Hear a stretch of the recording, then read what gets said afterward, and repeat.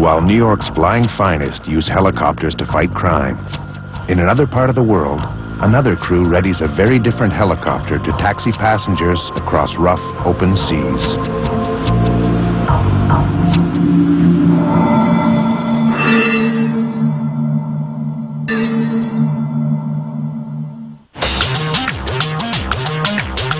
It's several hours before his passengers will even show up, but Bob Garnhum is already on duty at the Halifax airport.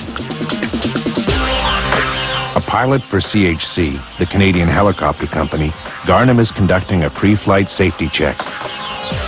Before every flight, he goes over every centimeter of this big, broad-beamed Sikorsky SK-61 amphibious helicopter.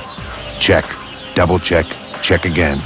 He has to be sure it's in perfect flying order.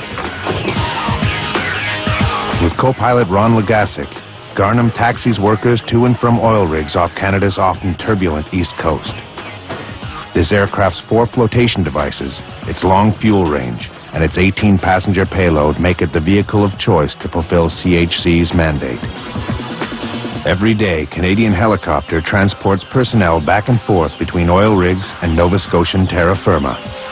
As far as the company is concerned, it offers more than just a taxi service. It sells safety. Safety procedures are strict and attention to detail is rigorous because out on the open seas, anything can happen. Buried under the cold gray depths of the North Atlantic is a wealth of natural resources. Energy corporations are increasingly eager to dig into the ocean floor in search of oil, natural gas, and profits.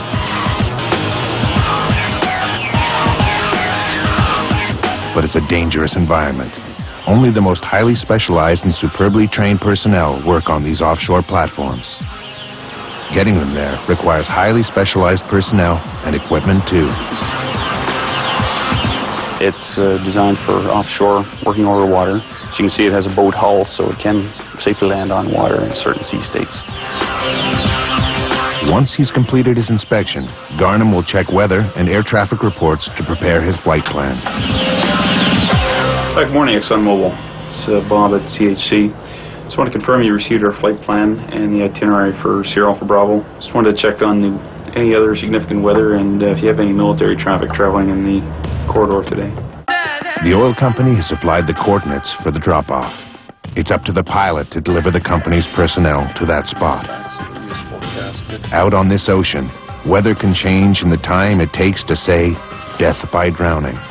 So there always has to be a what-if plan. So there can be a lot of weather between here and there that we don't know about, so that if we were to get offshore and for whatever reason the weather went down or the platform maybe had an emergency alarm where they wouldn't allow us to land, then we have to go somewhere else, and somewhere that you can safely go to if your original plan doesn't work out. So we always have one of those in our back pocket. As the CHC choppers are moved out onto the tarmac and readied for takeoff, passengers begin to arrive. The Sikorsky can carry up to 18 passengers. For most flights, there are fewer. Whatever the number, it's the co-pilot's task to brief them on safety.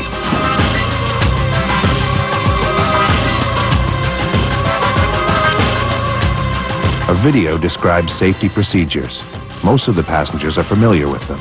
Oil rigs don't receive that many new visitors. But the tape is a reminder that in case of emergency, their full cooperation is needed and expected. The co-pilot reminds them that anything can happen over rough seas. And underlining the danger, every passenger is handed a bright fluorescent dry suit that must be worn. If a passenger, perish the thought, should end up in frigid waters, the dry suit could very well save his or her life.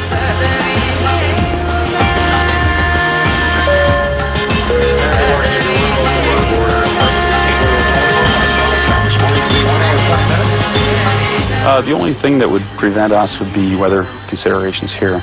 In the wintertime, we're limited by icing conditions. Summertime, we're limited by thunderstorms and thick fog in the offshore.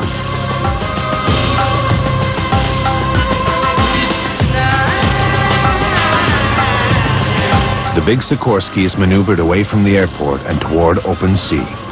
It's not a long flight to the oil rig, but that doesn't make it any less dangerous.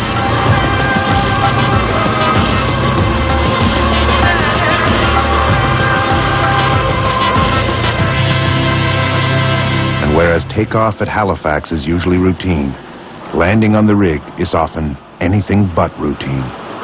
Well, landing on a platform provides its own challenges for several reasons. It's very small. It's 75 feet by 75 feet. This aircraft, from the tip of the rotor system to the tip of the tail rotor blades, is 75 feet long. Lining the aircraft up, that does take some expertise. It can be especially tough in windy conditions or at night.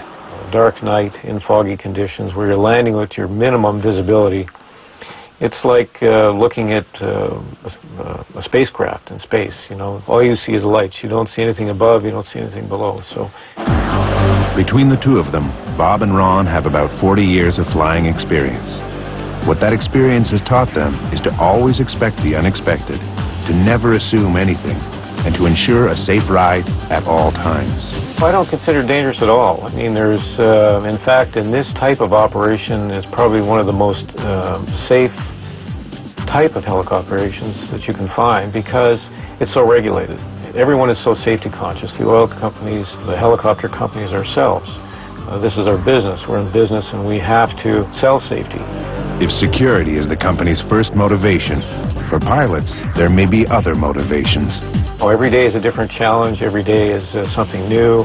And of course, when you're up, when you have this beautiful view around you and you get up on top of the clouds on a day when it's foggy down below and it's just beautiful blue sky up on top. And to me, it's been never a dull moment.